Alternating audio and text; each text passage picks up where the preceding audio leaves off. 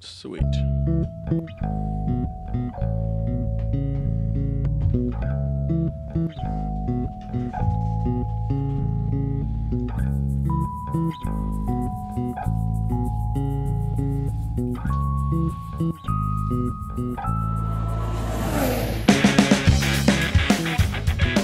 So a couple times ago, I told you guys that I printed what is, in essence, the Formula One rule book. Mm-hmm. So the 2015 sporting regulations and the technical regulations from the FIA. And I was just leafing through it yesterday or the day before, one of these days. And I have it by no means gotten into it. And I already found something that I thought was kind of crucial.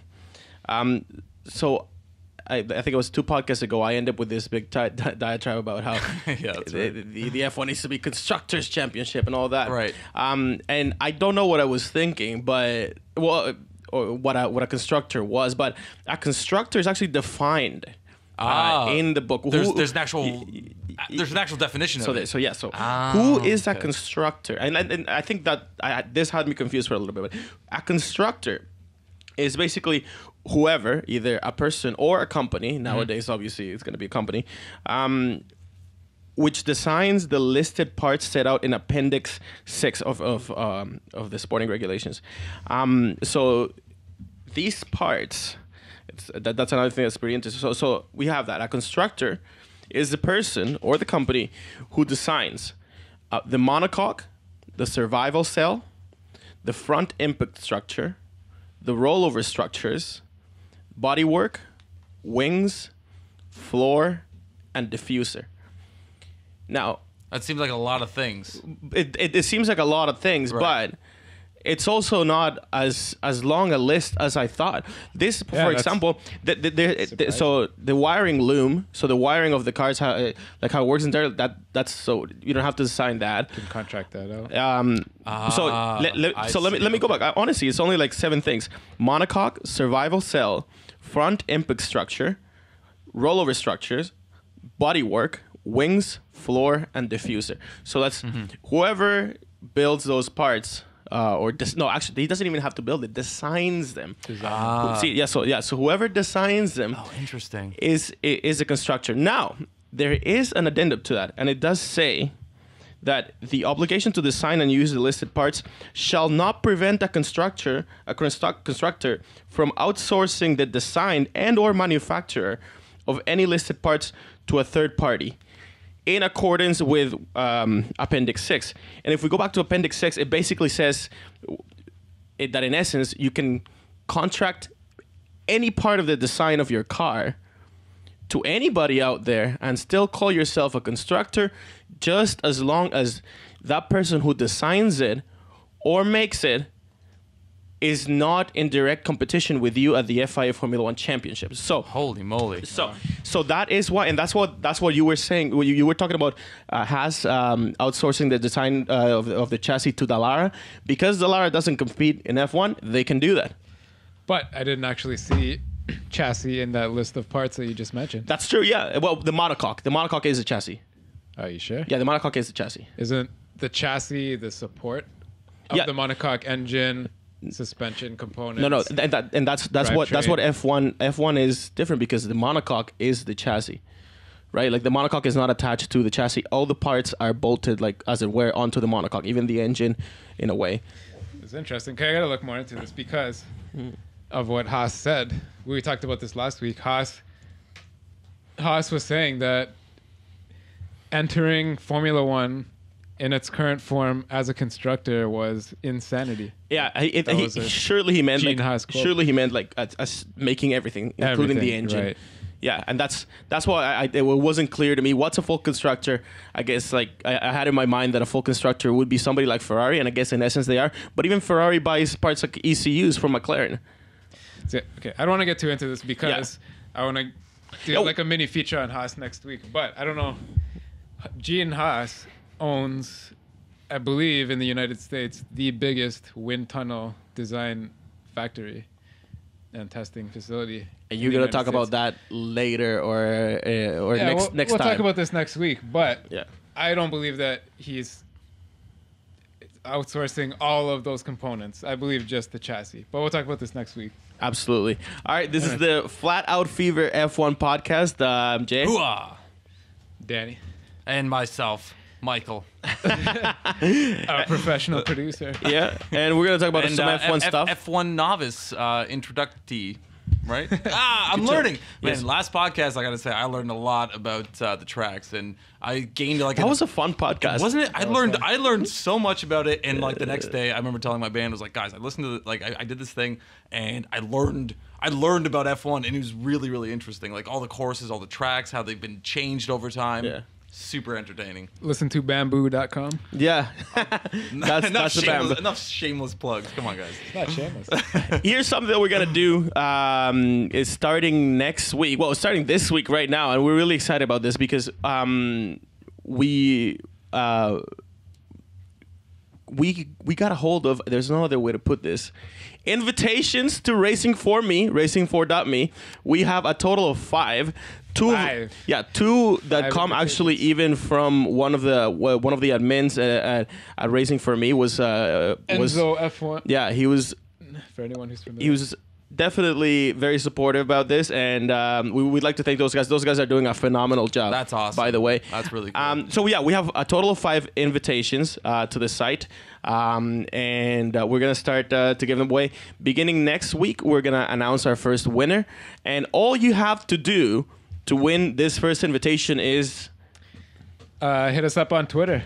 Hit us up on Twitter and Flat Out Fever. Yeah, we're at Flat Out Fever on Twitter. Hashtag FOF podcast. Yeah, hashtag, I like that. Yeah, hashtag FOF podcast, and send us a drawing of your favorite track. A painting, a rendering. Whatever you want. That's so your nice. Favorite Formula One track. Yeah, your favorite past, present, or future. Past, present, or future. Whichever one. Just send.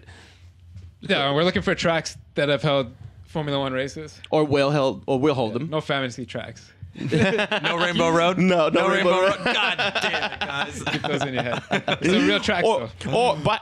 But I mean, I guess you could overlay a Rainbow Road on top of Spa if you want, and that would be sick. Yeah, we'll throw it up on the video podcast. Yeah, definitely. So yeah, the first winner of this is gonna be next week, and we're just gonna keep doing something like that every week, a different contest every week, and hit us up on Twitter and tweet us at Formula One.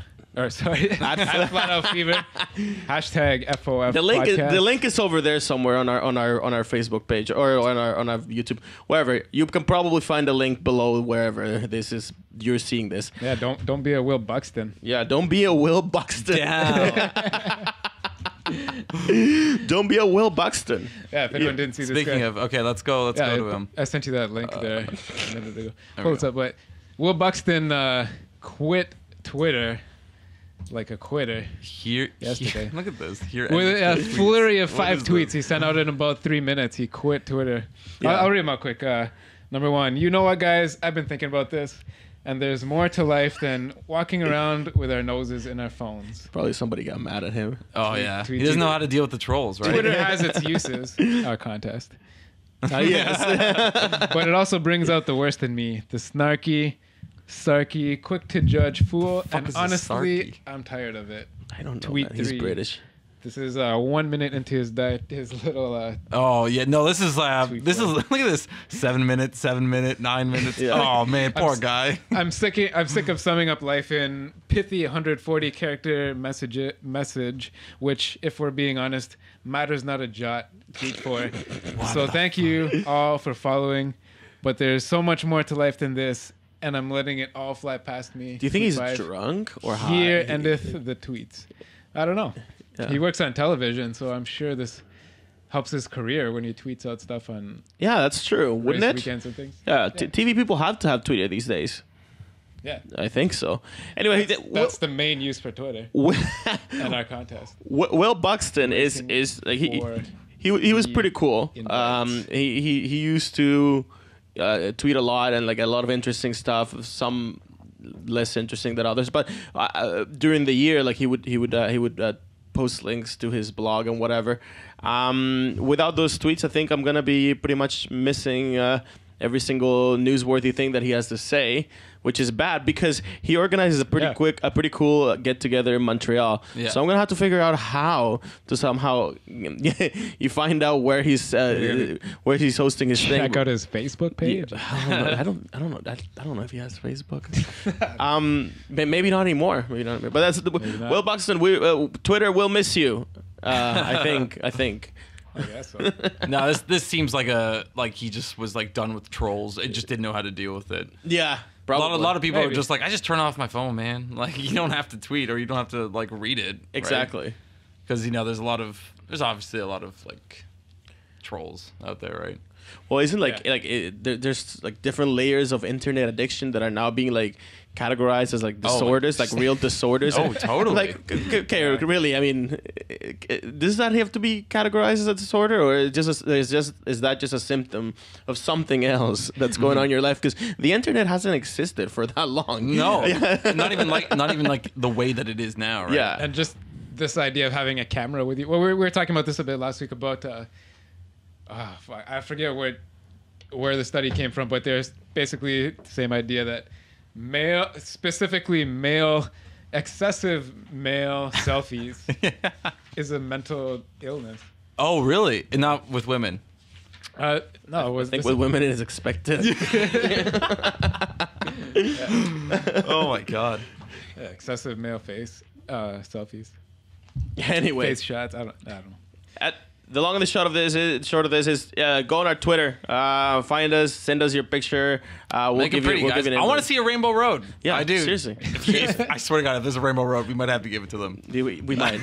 Oh yeah. The way that we're gonna choose the winner is we're gonna choose the winner. Yeah, we're gonna. That's a good thing to say. We're gonna probably narrow it down and have a little vote. Yeah. And you'll find out next week. We'll just get drunk and figure it out. We're like, I like this one.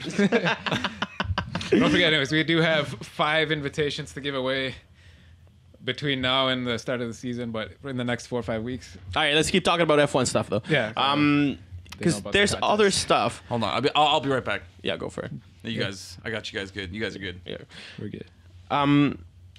Another stuff that I found that was interesting is that in the FIA regulations that pretty early on in the sporting code, it does say that let me read this. The distance of all races from the start signal referred to in article whatever to the checkered flag shall be equal to the least number of complete laps which exceed a distance of 305 kilometers. Right. Or 260 for Monaco.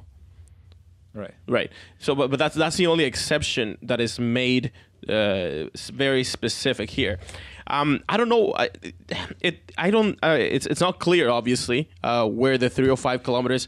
There's got to be a from. historical reason for it, or a commercial reason, like we saw. I think that's a more recent, modern thing.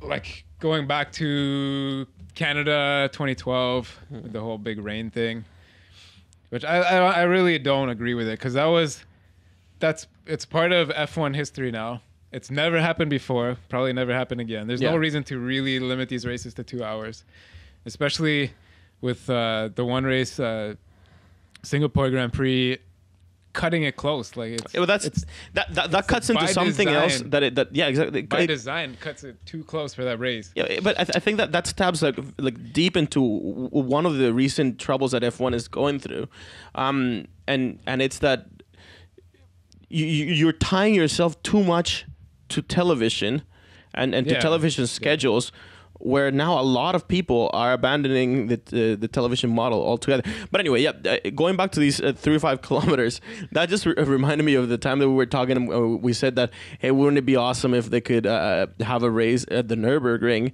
and then race there for double points. Well, that race under current regulations would only be 15 laps.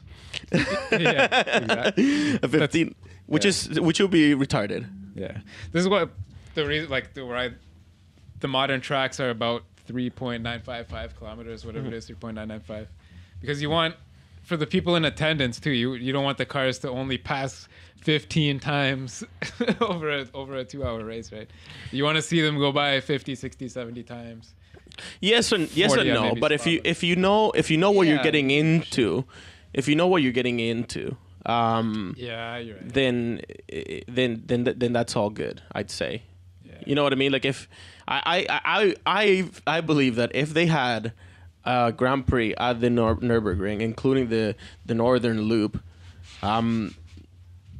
enough people will go. Enough people will go to make it commercially viable, just because of it's the Nürburgring, and they will go fully expecting to see their cars every 15 minutes. Yeah. But that's getting too hypothetical. I think, I don't know. We can look into this, but I think there's got to be probably more historical than commercial reason for that 305 kilometers. Yeah, maybe. We can look into this. There's got to be an answer. Somebody knows. Yeah. Danny, I'm just going to do you a huge solid right now. You going to turn me up? No. 1 second. This is a little impromptu. You keep on moving in front of your face. And you just can't see it. Oh, so what we're gonna do is you can't see your. I want to see your face, man. Okay. There we go. Something like that, right? Okay. That better? Okay, cool. There you go. See? Yeah, I don't know, man. Oh, you're not on. You're not on. Now you are. Okay. Yeah. There we go. I think, I don't know, that 305 kilometer thing. We talked about this like outside the podcast before. Yeah. I don't know. I'm not sure it's fully. Uh-oh. That's fine. I don't know. Yeah. Anyway, we will investigate further on that to see where that came from. Just because of that whole Canada thing, that before 2012, there was never a race that lasted for 5 hours. 4 hours. 4 hours, whatever it was. It's still a ridiculous thing. Yeah. And it probably will never happen again. That was just a crazy freak storm. I don't know. Yeah. Another thing that I saw in the rules that I decided to go check out is, I hate to bring it back up because we've talked about it and I said that I was pissed off at it during the last podcast, but it has to do with this with the power unit homologation and the people said that, oh, now there's this whole controversy because now they're allowed to because of some regulation loophole that they found, So Ferrari's first victory of the season. Yeah. Ferrari. Did you know that Ferrari already won a race? Oh no, wait, no. They had this loophole that they found. Political victory. I found the loophole. I decided to pick up the rule book and I was like, oh, will I be as clever as a Ferrari engineer and see if I can find the loophole there? I would love to hear. It's on the page. exact wording of this. It's at page 47. That's page 47 of the sporting code. Of the sporting regulations. This is at the beginning of Appendix 4. So it's towards the back of the whole package, and all it says is. It talks about the homologation, and then subsection A says a power unit delivered to one of the requirements for homologation is a power unit delivered to the FIA no later than 28 February 2014. That's it. So all it is, all the loophole that they found is just somebody at the FIA didn't proofread their work and just instead. So this was clearly the same thing. They opened the Word file and they didn't bother to check page 47, and 2014 slipped by when they were just doing the copy paste. But really, that's all it was. It was just somebody at the FIA copied and pasted the exact same thing from last year and just didn't bother. But see, that happened. But look at that. So that's the only loophole. It just because it says 28 February 2014. But if you look, for example, just a few pages later to Appendix 7, Appendix 7 deals with entry fees. It says entry fees for the 2014 FIA Formula One World Championship. So technically, if they're gonna say now that previous one was a loophole, I mean, guys, why don't they try to show up and not pay any entry fees since the entry fees are not stated here? Because these are technically for 2014. Okay, this is in the sporting regulation. What page is that? Tell me quickly. 47. 47. Or 51, rather. Because I see at the bottom there, what is that date? 29 June 2014. Right. This was revised on December 3rd, 2014, which I have right here. Oh, yeah. Wait, I don't know. Okay, go to page 51. Let's see if they even caught it then. I'm 100% sure they did now. I haven't looked, but okay, here we are. One more page. No, it still says 2014. Okay, let's compare this because I have some numbers here from some other research I did. I want to talk about these entry fees actually. Yeah. Because Mercedes did so awesome last year that they've now broken the record for entry fees for Formula One. Mike, try this. No, honestly, no, try this one. Is it good? Oh, is this the? Yeah, that one, the extra parallel. The penalty for Mercedes for placing first in the 2014 Formula One World Championship, $4.9 million. And that's the highest that's This ever is been. the record. Yeah, I believe this is all in US dollars. Yeah. Red Bull, second place, $2.6 million, which actually I believe might be the second record. I'm not sure. But what they paid was the flat fee for 2014. It's like $500,000. The flat fee for 2014 was $508,000, which has gone up to $516 for this year. But on top of that, that's the flat fee. You must add.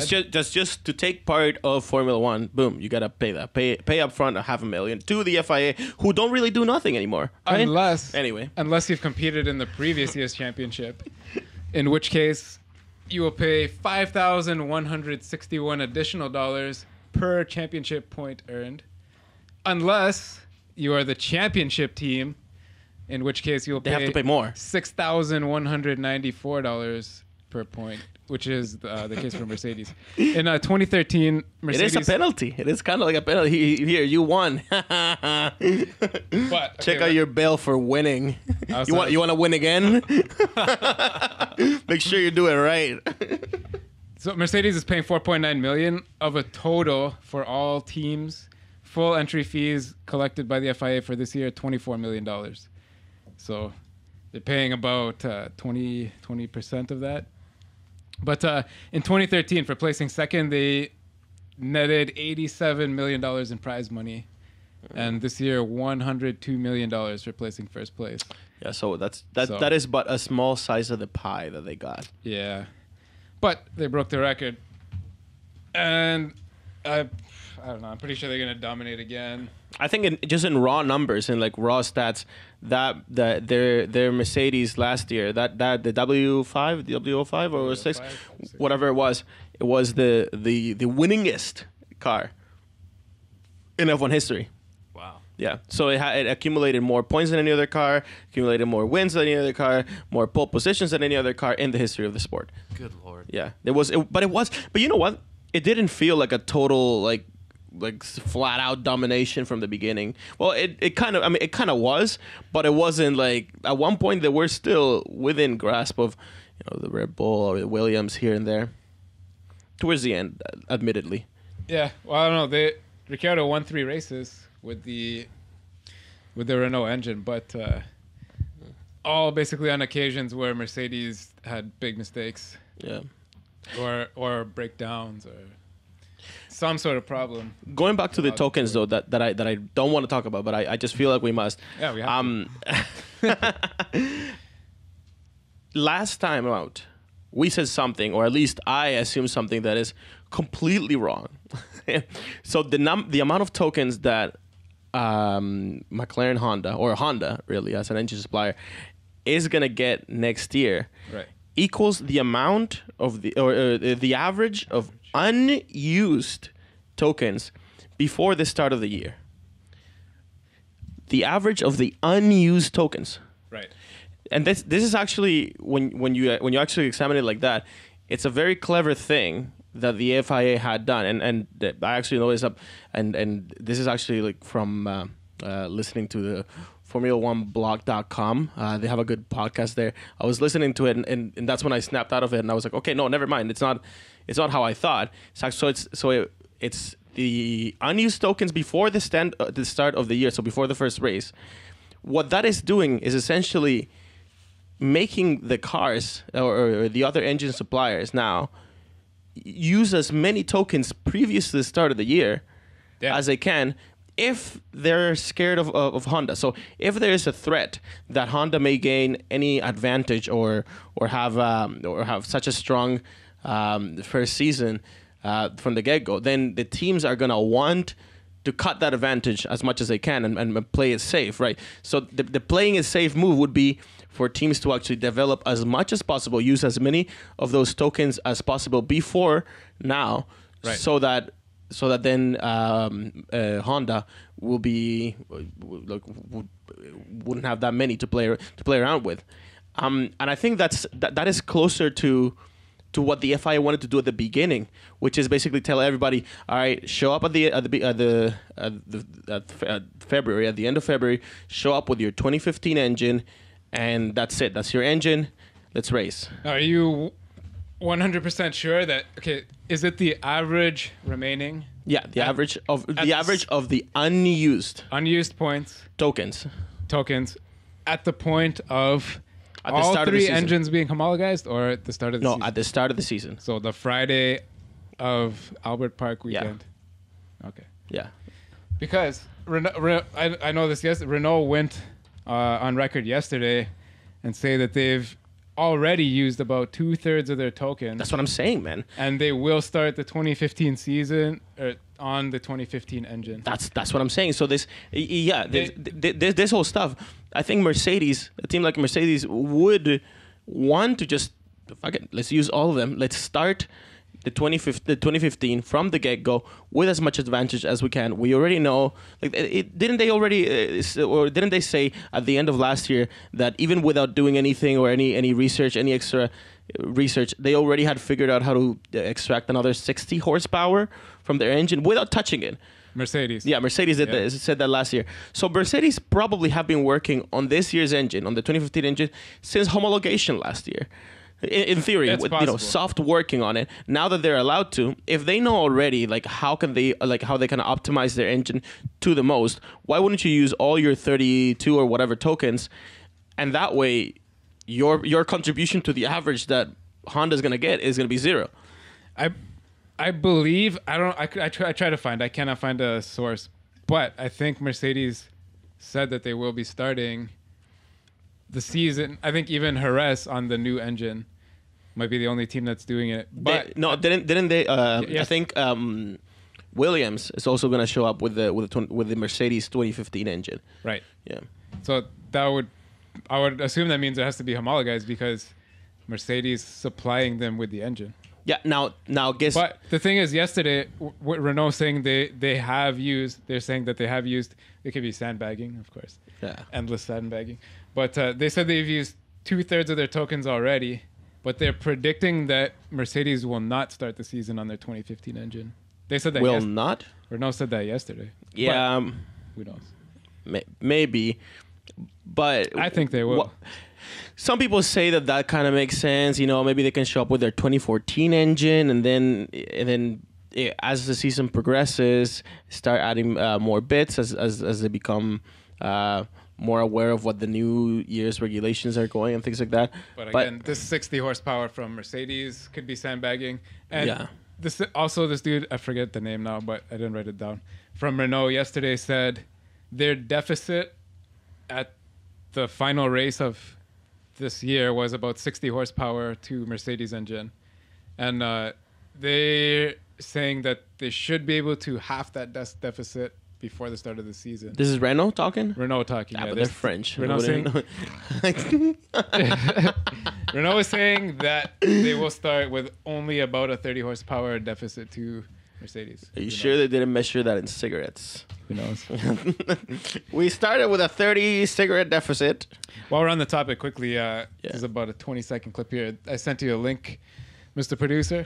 Oh, yeah. One moment. Yeah, Ferrari started up the brand new car, the brand new engine. Yesterday. What is it called? It has a silly name again. The SF15T? SF15T. Jesus. Let's listen to this quickly because it's hold on. Can we are we allowed to have this? Yeah, of course. It's that fucking engine noise. Oh, okay. Hold on. Press I that don't know, engine start button. It depends on oh yeah. Depends on a few things. All right. Yeah, let's listen. Play it.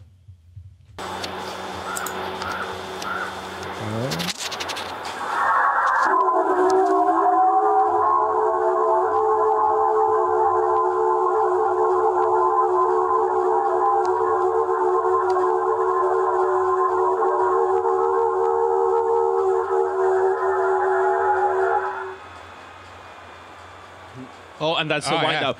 That's the wind up of the turbine. No, that was Sounds crazy. That courtesy sounds of like a courtesy of velociraptor. this is F1 podcaster. Thanks for that. But yeah, it sounds like a vacuum. Yeah. Yeah. No, or sounds like like- a dinosaur in the distance. You know, like you just kind of hear it. You're like, oh no. Yeah. It was just, I don't know. They had a shitty microphone. Yeah, that's weird. It's way too cool. loud. I'm not sure. Cool? I don't know. You guys know better than I do. No, I mean, I cool. don't know. Cool should be completely irrespective of whether you're a fan or not. Was that Yeah. cool to you? Kind of, because it sounded like a dinosaur. But that's just me. What do Project 666 is alive. Yes, it's alive. I guess they didn't ask ask the fans this year to name the car. Yeah, that's because that's what they did last year. It was the F14T last year. Yeah. Okay, I just want to go through this quick because Go for it. Ferrari is crazy. I know some teams have changed around the names of their chassis a little bit from year to year. Not for India. It's always Vijay Mallya. VJM, the RBR, they're all Yeah. the same. A lot of teams have all been the same. I believe all the Lotuses, the Lotai so far, have been in order. Okay, let's start in 1997 because that's how far back I went, and it was getting too ridiculous. I just stopped there. In 1997, they called the car the F310B, and then moved to the F300 for 98. And for 99, the F399. I understand I don't get the 310B where that comes from. The 3 is for the size of the engine. It was a 3-liter. I don't know, the 300, whatever. 399, I guess. 3 liters, 1999. Yeah, but Ferrari also called their 2004 car the F2004, Well, yeah, from 2000, they went with the F1 2000. But then from 2001 to 2005, it seemed like they had settled down. It was the F2001, F2002, F2003, F2004, Pretty boring. F2005. Yeah. Until 2006, where they went to the 248 F1. oh, they went back to the nuttiness. I don't know what the fuck that is. I know that for the 150th anniversary of Italy becoming a country in the modern sense, 2011? they called it the F50, the F150. But No, it was they wanted to call it the F150, but then Ford came up to them and was like, right. "Oh, excuse me, you cannot call it your car the Ferrari F150 because we own the F150 trademark." And excuse me, you hillbilly American, nobody in their right mind is gonna confuse a bright red F1 car with your shitty pickup. It's not a problem at all. People are going to know which F-150 is which. Yeah. There's not going to be any confusion there. If anything, it makes your truck look better. Yeah, exactly. F-150. Yeah. So they call it the F-150 Transport your degrees. cattle. Yeah, the 150 degree Italia. Yeah. That was 2011. But in 07, they realized, oh yeah, that old naming system from 01 to 05 was pretty good. So they went with the F2007, F2008, and then they got really bored of that after 2 years. In 2009, it was called the F60, the F10 in 2010. 11, we just mentioned the 150 degree Italia. Yeah. 2012, they went back to the old convention again, F2012. In 2013, it was called the F138 for, I guess, Ferrari 2013 8-cylinder. Last year, they left it up to a Twitter, and we ended up with the F14. Oh, no. Yeah, they just took like an online survey. Yeah, there's a survey with like 4 options or something like that.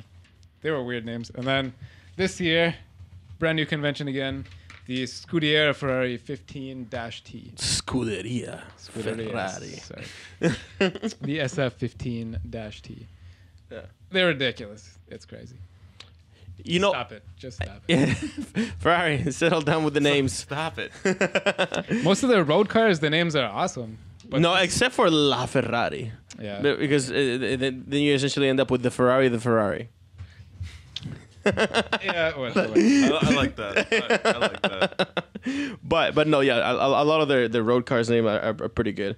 One thing that has also been bothering the press recently, actually, that I don't know if we've talked about yet, but I don't think, is that there's not going to be a German Grand Prix next year. And that follows. Is that for sure? Yeah. So, well, there's talk. Bernie Ecclestone is throwing the message out that there might not be a German Grand Prix at all. We had said that they were not going to do it in the Nürburgring. That's what we talked about the last time, right. remember? Right. That thing looks cool. Right, yeah. But they were going to do it in Hockenheim, which could have been cool too, but maybe not. But so now they're saying not at all.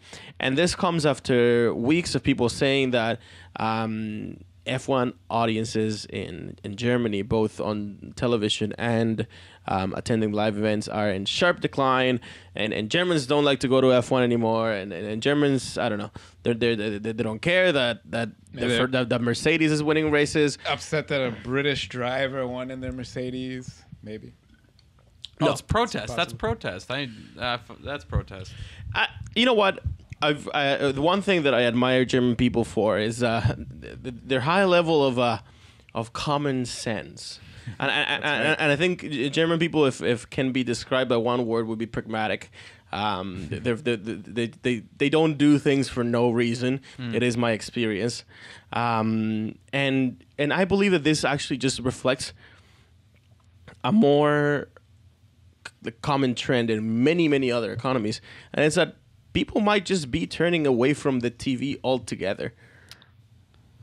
I haven't had cable for a few years now. Yeah, I haven't. I'm on like eight years cable free, where I haven't like really like sat down And like changing channels. Yeah. and it's not like anything's good on television either, right? Yeah, yeah, and the thing. Even when I did have TV, it was maybe like a year ago, and there wasn't anything like no, with, TV with, sucks. with commercials, and then I'm like, oh man, there's so much content I could be exploring without commercials. Yeah. for free. Hashtag FOF podcast. Yeah, right here. Enter Yeah, the exactly. contest. Get your invitation.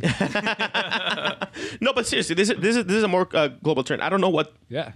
Sorry, I don't know what to say about the live audiences at races, because I mean that could have also something to do with with the engine noise or whatever. Who knows about that? But I can tell you right now that the declining TV audiences in Germany, it's just the same as declining TV audiences Everywhere. Everywhere. Not just for F1, just for everything. There are suitable alternatives that right now are actually better than watching TV, and network television is definitely on the decline.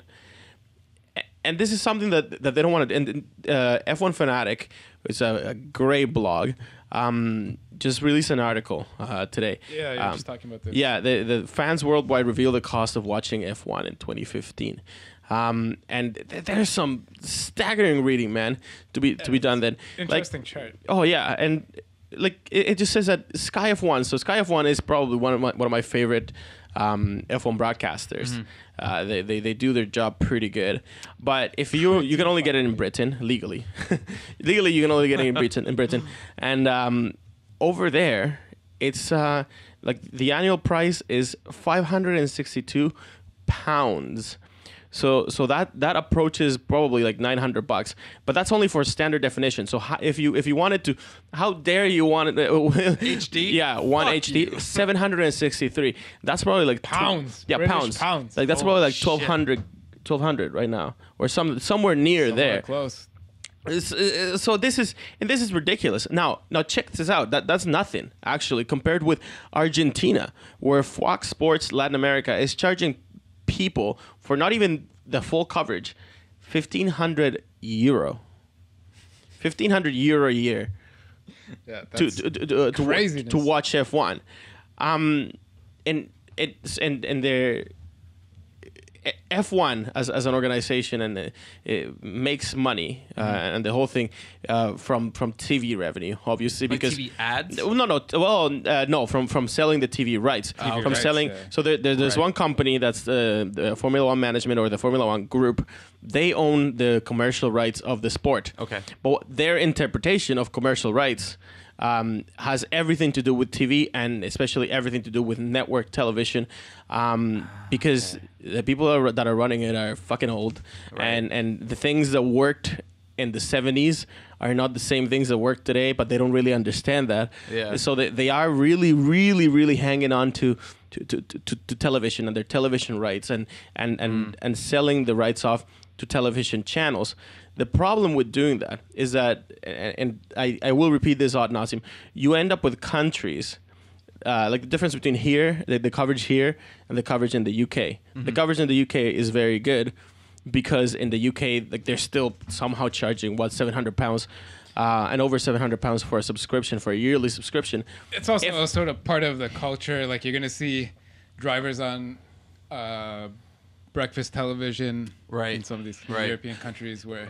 Right, but over here, but it's just getting a team off the ground. Yeah, exactly. But right now, what you can do, what you have the luxury of doing in today's day and age, is making sure that you can build the demand for something like that by just letting people access the content. If everybody in the world could access good quality F1 content, it would just be that much easier to recruit new fans and eventually create a demand and create the market for it. Well, totally. If like, it kind of reminds me of boxing. Right. Like old school sort of boxing where like you had to buy a pay-per-view thing and then you got all your friends over and you watched the big game. But imagine you could just stream it and the stream was free. Yeah. Right. And because like I'm sure there's some sort of downtime with F1 races. Like there are times where like it's okay to throw in an ad or like put ads in here because like it's a longer event, right? Or how long is a race? During the race, not really during the race, but maybe like before and after. Before and after, definitely. I mean, but that's what you're paying for, basically with like a channel like Sky F1, a service like that, is you're paying for uninterrupted coverage. But not all countries offer uninterrupted coverage, and this is the thing. They only offer uninterrupted coverage in the UK because the UK is a country that likes F1 already, and they're coming. It's a mature market for the sport. They know that enough people are gonna buy into their plans and whatever. Right. But a market like Canada, where not enough people watch it to make it like profitable to that degree, what we end up is with a subpar coverage that has commercials that doesn't start when the race starts sometimes. Oh, really? Yeah, yes, I've watched races on TSN where the first 5 minutes are missing because something else was going on, a tennis game or something. You know what I mean? And so they just don't put F1 in that priority. So the moment that you want to show anybody, like, hey, let's come and watch the F1 race, like, the coverage is that bad that you're more than likely to be turned away from the sport. But even then, like even then over here, if you look up in Canada, you still have to pay for TSN apparently $720 a month. A month? Oh, sorry, a year. Yeah, $720 a year. Jesus Christ. It's got to be because you have to have a plan, a sports package or whatever, with your cable provider. Yeah, which is going to cost you a lot of money, I guess. Obviously, we've talked about this before, like just amongst ourselves about F1 having a service, something like what the UFC does with their Fight Pass. But even that is bullshit. Yeah, exactly. This is what we found out. It's not an advertisement, not an endorsement. What they advertise is something similar to Netflix. You pay like $9 or $10 a month, right, for a service that gives you access to all past events. So you can go back in time and watch any event, stream. Oh my God! Live from your device. But you can't get like a live sort of thing? You can. Okay. You're paying this $10 a month. We wanted to watch a pay-per-view, like you were just mentioning with the boxing. Same thing works with the MMA now. It was, I think, $59 or $69 if you wanted HD for like a 2 or 3 hour event. Oh my God! On top of the monthly fee, and then even the free events, like there's other events that are just on Fox, they're just broadcast for free, like regular TV. They still want $10 for those or something like that. But it's because it seems like, I don't know, the model is too gready. Yeah, if they wanted to do this for F1, they're gonna be. Oh, but and bringing every dollar out of it. No, and the thing is that F1 is, the way that they built the model of F1 now is they've essentially, Bernie Ecclestone has transferred that responsibility, the responsibility of offering an online streaming or of dealing with social media and all that stuff. He's pushed back that responsibility to the broadcasters. He said, our team is not really going to get into that. We're here just for the broadcasters. We deal with them. The broadcasters can deal with the regular people. That is just the most backwards thinking I've ever experienced in my life. And anyway, because of that, that's why we're giving these invitations away. Can't say it enough. I guess part of the. I guess so this thing that we're giving away is that. Oh, okay. Oh, God. The people know. Oh, They know what it is. Yeah. Oh, they know what it is. Yeah. Oh, okay. The people who want to know. Yeah, I guess what you're just saying, like this list here is part of the problem, I guess, with putting together a service like a Fight Pass, is that there are so many broadcasters and the responsibility is on their shoulders, and there's so much competition for Sky to say we're going to invest in the back end to build servers. But the thing is that so each broadcaster only has like the rights for like their country or their region. So broadcasters like what? This is the antiquated it's laws. Yeah, it's not gonna work that way in F1. Not until there is a revolution. A revolution that February 6th. We might get some answers finally. But this is what Maurizio Arrivabene. Yes, I know. I love how you said that. No, but this guy, he's a new Ferrari team chief, basically. Okay. Right. He has an history with Ferrari. I think he invented a new word here. What? Arrivabene. Arrivabene. So Maurizio Arrivabene, the new team principal of Ferrari, has said that F1 doesn't need an evolution; it needs a revolution. Oh my God! But in that sense, I mean, but now he's saying like, no, we don't need to keep building on these technologies. We need to actually look at it all, look at every single aspect, and change it, and change everything, change as much as we can, so that it makes sense. Actually, Niki Lauda is another guy who's alongside Arrivabene is calling hardcore for this. These older races, these guys that are gonna have some weight in F1 in the pushing things along, and I'm glad that they're finally seeing it this way. That the sport needs to change from the ground up, and hopefully it's gonna be moving in that direction. So I do applaud Maurizio for coming up with that. Let the revolution begin. He was actually responding to Lauda. He said. Lauda was saying that like spectacular is a big word because since everyone understands something else from underneath, Lauda said, such a car should not lean on old times. The form must point to the future. Young and old have to say, cool. So this so what we have never seen before. Interesting. Cool. That was a direct quote. That's why English was all fucked up. But Arrivabene said I share his view and need to spectacularize F1. And the risks highlighted already about losing fans are already a reality. But obviously looking at the German Grand Prix there. Yeah. And with this prestige or whatever, with next year the Grand Prix of Europe moving to Azerbaijan. Is that what they're gonna call it? It's gonna be the European Grand Prix, which is actually about 1,000 kilometers east of Istanbul, maybe a little more. Which is basically in Asia. Some people consider countries like Azerbaijan and Georgia as part of Europe somehow. I never really got it. But many people also. I think many more. Istanbul is the dividing line. Yeah, the Bosphorus. City that's on two continents. Yeah, the Bosphorus for sure. Well, yeah, I guess February 6th.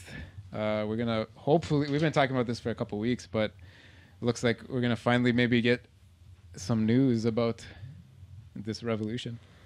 Yeah, this obviously has to do back with the F1 strategy group, which is that group that we've been talking about, and they're going to be basically making all the new suggestions to the FIA of what new things to bring to the sport. It's kind of they're tasked with that. This is what we've talked about. January 6th and 21st, they've already met, and now the trifecta of Charlie Whiting, Bernie Ecclestone, and Jean Todt are expected February 6th to... Well, I guess Jean Todt, I think, has a 9-point plan. He wants to reveal. Yeah, Jean Todt is the current president of the FIA. Or sorry, this is Whiting. Whiting's with the 9-point plan. Whiting is the race He's the director. race He's a pretty like senior figure in the regulation parts of F1. Okay. Like he actually like he's the guy that presses the button when each race starts. Like he's a pretty big deal. But he's mostly on the regulation side, and then Bernie, who is the commercial side. Yeah, Bernie is the one who's really pushing and started this whole. Let's get 1,000 horsepower back in Formula One. But He's really let's look pushing at that. for the engine. Let's look at that group. So Jean Todt, who is Jean Todt? Jean Todt He's is the FIA president. the FIA president, but who was Jean Todt before? Jean Todt, remember, Jean Todt was He started off. He was like a rally. Rally race. More recently, navigator. Before he got that gig at the FIA, he was a team principal of Ferrari, right. during their Michael Schumacher winning years. And after that, after those years of Ferrari, he left Ferrari. I don't think he was doing anything for a little bit, and then all of a sudden he like came back as president of the FIA. So I'm sure some backroom dealing there. You know what I mean? Anyway, but so he's a politician though. Anyway, he's a politician, Racing politician. Racing politician. We have the racing politician with like the sort of with the rules guy. And the greedy commercial guy coming together to come up with what? So basically, Ecclestone's 3 points are simpler, stronger, and louder. That's his direction for the engines. With there's a lot of suggestions from the manufacturers, and Whiting is expected to be announcing a 9-point plan that he's been hinting at. Basically, focusing on getting the fans into it on the weekend, simplifying the rules, aggressive-looking cars, lowering costs. Keeping the engines at a. This is Martin. $10 There's what's it called Charlie Whiting. Yeah, this is part. Well, this is the speculation on his plan, but. And what does Todd have to say? He also wants to introduce 10-hour wind tunnel limits, very much larger common parts list between teams that to reduce costs. Yeah. Common maximum for IT upgrades at 4 a year. Including also freight limits to races. Freight limits? Yep. That's getting ridiculous. This is all on reducing costs. Basically, all of his 9 points are to reduce costs. On the FIA side, they're basically all of these points are favoring the smaller teams. But this is really about spectacularizing. We want to see bigger wings, fatter tires, lower cars, more aggressive. Basically, Mercedes wants the same block. This is what they've more or less hinted at. They want to keep the same V6 block, increase the flow rate, increase the RPM, increase. Well, obviously the amount of fuel if they're going to increase the amount of fuel. Yeah, and obviously, even right now, there's no limits on the turbo. They believe that'll get them to 1,000 horsepower, keep the cost low. They've already developed these engines, and theirs is the best. Gotcha. There should be at least 1,000 horsepower in an F1 car. Let's be honest. I mean, why not 1,000? Why not more than 1,000? Honda is willing to talk. Mm-hmm. I don't know. They basically just spent a shitload of money on a brand new block that they might only be using for 2 seasons. Their suggestion is to add 4 electric motors to the wheel hubs, which smells like an NSX. Yeah, I'm pretty sure that's where they got the idea from. The NSX has like 3 motors, right? As per Top Gear yesterday or the day before. Yeah, they have one on the back part as part of the drivetrain, and one on each of the front wheel hubs. Oh, cool. So that's what they want to do. Electric power. They've already worked on the controls for that, obviously. Ferrari want to go back to the 2.2 liter V8 with a bi-turbo and limiting the RPM at 17,000. That's what they've said. So I don't know. Honda might even have some old blocks going way back. I don't know. They left in the V10 era, didn't they? Who? Honda? Honda. It was maybe 2008, the last year that they were.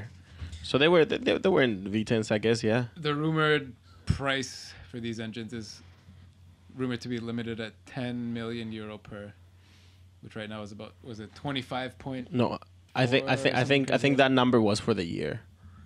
For the year? Yeah, for 25 million or 35 million a year. Really? I think so.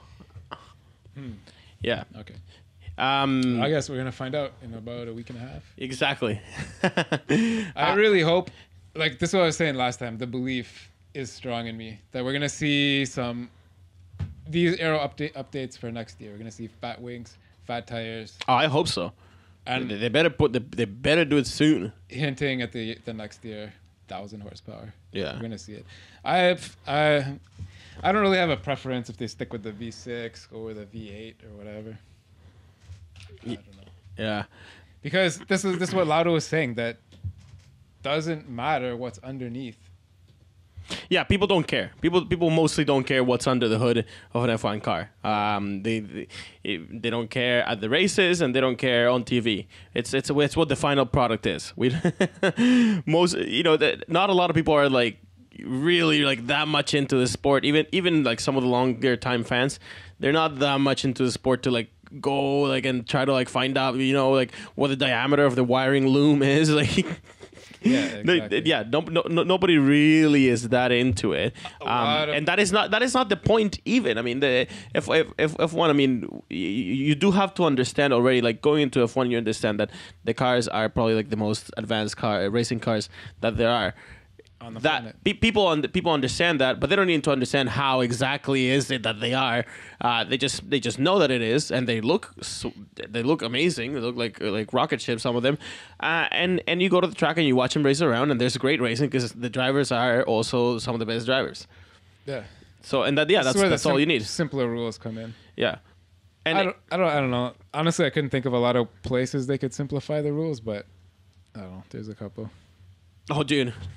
What do you mean? What do you mean, though? let me show you the rule book, and let me tell you, this could be at least 100 pages shorter. A lot of that is measurement specifications, blah blah blah. Yeah, and like weird politicking. Yeah. Hey, Ricardo's gonna make an appearance in Top Gear. Yes. And actually, if you're an F1 fan out there and you don't watch Top Gear, you kind of should. I mean. You think he's gonna beat Vettel's time? Yeah, that could be great actually. If he beats Vettel, that would be awesome. Who cares if he beats Hamilton? Because he fucking cried and went twice. Yeah, I do hope he beats Vettel. That would be amazing. Look at him. I don't. Honestly, I don't think he will. But we'll see. We'll see. It's this is the episode coming out on February the 8th or something like that. That's when it's due. Yeah, I guess probably on his back, Renault is expecting 5 wins this year. No, that's yeah, that's their Wow. minimum. That's their stated minimum. yeah, but They won 3 on the back of Ricciardo last year, on the back of Mercedes mistakes. So Yeah. obviously they're expecting Mercedes to fumble. to either make more mistakes or. Yeah. Well, so Renault obviously had to change many things, and that's probably why they're going to use all their tokens, no matter what. Yeah, everybody's using all their tokens. Come on. Who's not using all their tokens? Mercedes might not. Mercedes might just keep them. I don't know. I don't know if that would be of any benefit. Like that would just probably. No way. Nah, no. I think everybody's going to use all their tokens, and poor Honda is going to be stuck with the situation they arrived in. I don't know. Yeah. They're gonna want to see what everyone else is bringing to the track. There's no way they're gonna leave themselves the full season with no points. No tokens. With no tokens. They're not using them all before the season starts. No, they're not. Use as many as they can safely. 2/3 is what? 20. They might have 10 or 11 going into 8 the tokens. season. What? I think That's who the is it? Like prediction. Tobias Gruner was saying 8 tokens. That was a prediction. But Yeah. Who knows? Well, I don't know. He's German. Maybe he knows something we don't. I don't know. What else has been going on? Do you have something to say about the teams that are trying that are testing at Jerez? Well, I sort of touched on this before that I think, I don't know, Renault is saying they will be there with their 2015 engine, and I'm pretty sure Mercedes said they will be there. Yeah, I think Mercedes and Williams. and Williams. So Renault is saying that Mercedes will not. So who knows? maybe not all of it. And this is what the possibility that I thought, because I don't think it's fully specified whether, say, from team to team, Mercedes and Williams, that they have the same engine supplier, which is Mercedes. Right. But you don't know if, for example, Mercedes for the Williams, they're only going to use 20 tokens, and Mercedes is going to use 30 tokens. Because who knows if that's open to that point? Yeah. You know what I mean? Or even Mercedes themselves, they might show up with 2 different engines for 2 different cars. Or maybe Can they do that? Or maybe Mercedes. Yeah, I don't know, but maybe Mercedes can say, because all they have to do is say how many tokens they've used. But say the engines that go to Force India have used 32 tokens, but they're not the same tokens that Williams used. You know what I mean? I don't think it's gonna get that complicated, and I'm sure It's got to be specified. It's not though. It's probably specified in some sort of technical like briefing that Charlie Whiting might talk to the teams and say, listen, this is the interpretation of the rules that we want you to follow. So crazy. And we'll wait to see what that is for sure. But yeah, testing starts this weekend. Really, it starts. So there's gonna be transmissions. Sky F1 is gonna be offering some TED's notebooks. TED notebooks. Yeah, for Sunday the 1st, all the way through to Wednesday the 4th, and I think those are going to be the days of testing. So every day we're going to see some pictures of new cars running around with those stupid sensors and whatever. But yeah, the air rakes. Yeah, those air rakes.